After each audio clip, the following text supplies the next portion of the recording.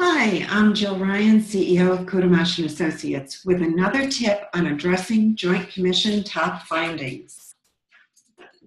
Today's topic is on medication orders that aren't clear or aren't updated or aren't present or accurate. Issues here surround ambiguous orders that could allow for therapeutic duplication.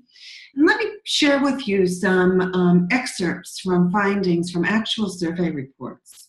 Medication for acetaminophen 325 did not include the indication.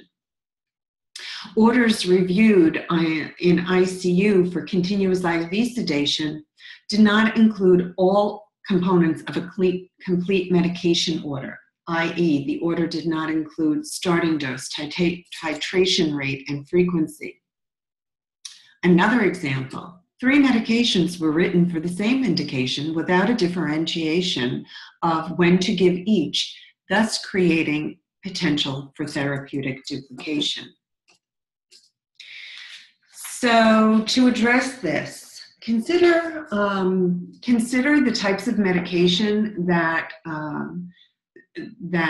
allow for determinations to be made or are based on parameters. So think about pain medications, medications for fever, anti-nausea, even medications for constipation, and build order sets that clearly define if this scenario, so if pain is in this range, then use this med at this dose.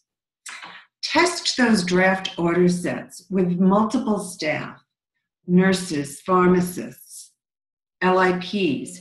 Do they make sense? Is everyone interpreting them in the same way? Is there consistent application and ordering? And then implement those and require that those order sets be used.